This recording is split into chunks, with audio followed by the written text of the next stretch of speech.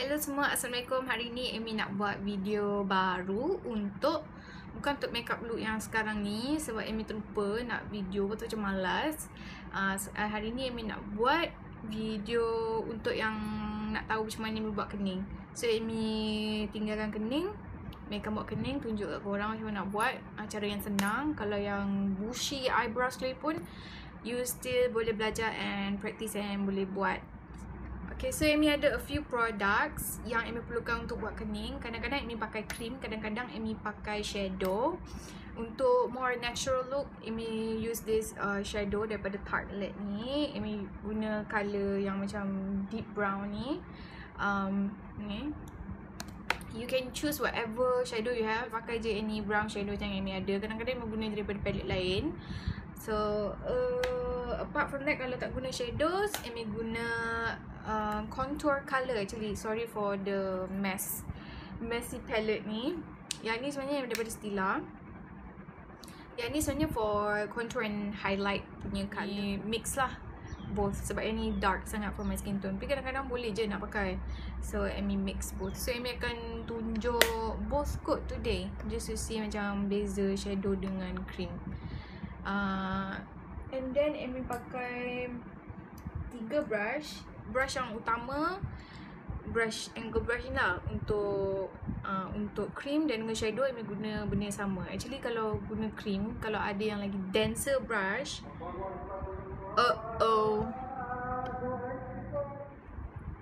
itulah dia, telah masuk waktu zuhur untuk kawasan-kawasan yang sewaktu dengannya. Okay, sambung sekejap lagi kita semayang. Okay, tadi kita pakai brush ni untuk cream shadow dan juga powder shadow. Powder ke? Powder cream. Betul lah kot?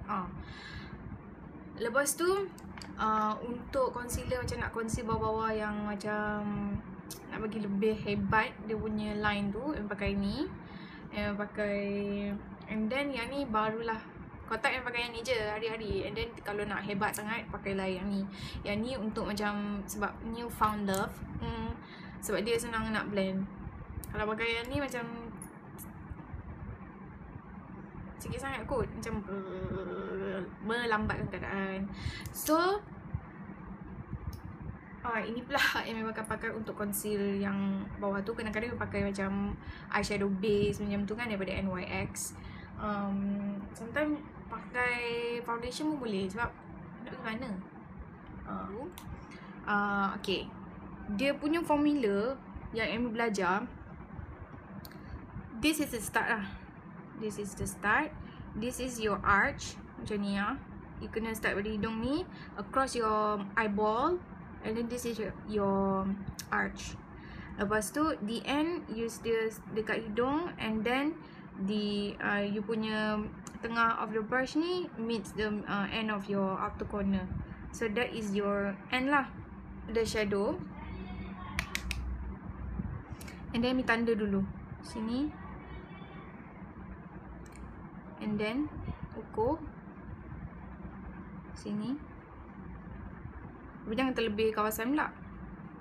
And then sini. Ini tak payah ukur pun tak apalah, macam you dah dapat ukuran kan, you just connect the line. Yang ni tak apalah, you padam sikit sebab this is a bit much. Jadi you blend je.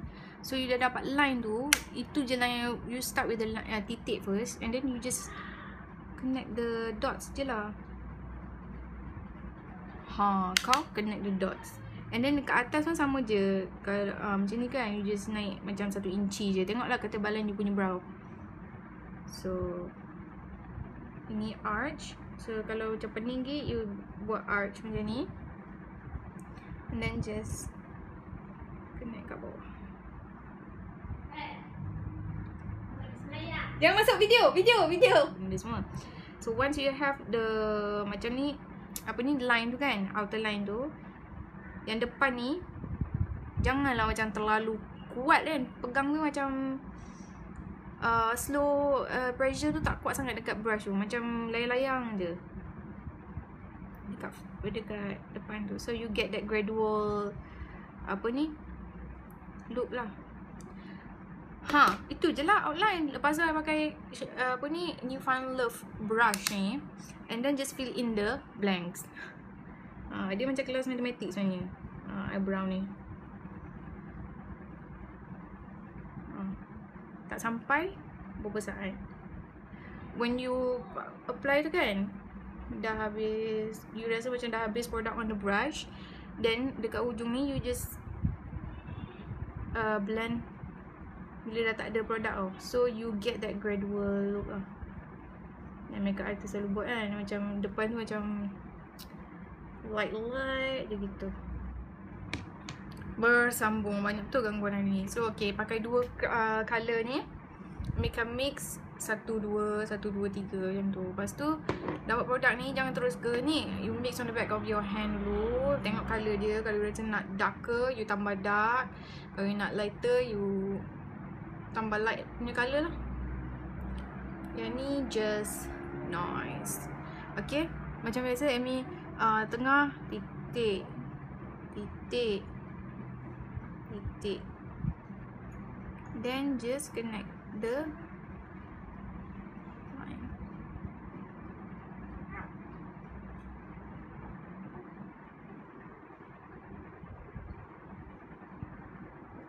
Okay, sama je. Ni pun titik, titik.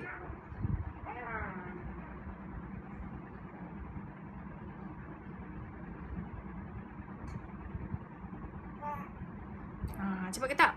Yang ni sebab dia cream. Let me just fill in je lah, sebab produk dia senang.